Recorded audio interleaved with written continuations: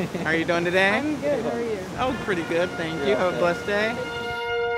Ladies and gentlemen, welcome to the University of Washington's annual Convocation.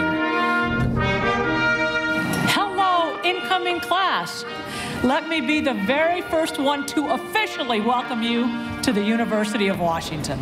It's just so wonderful to see you all. I cannot tell you. Rise up with pride for Washington. I know that the last year and a half has been tough. As you make this transition to a brand new environment, at times it will feel overwhelming.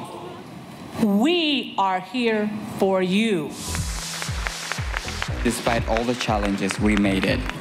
We pushed through COVID-19. We pushed through racial injustices, and we're still pushing through to change the system and challenge the norms in creating a new normal that best reflects us as a community.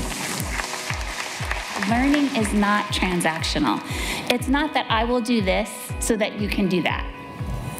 It's really a relationship where the teacher and the learner are learning together.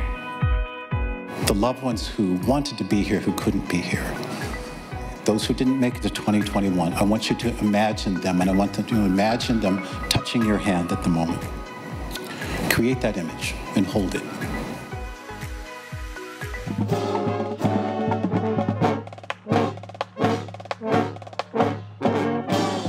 So what comes next?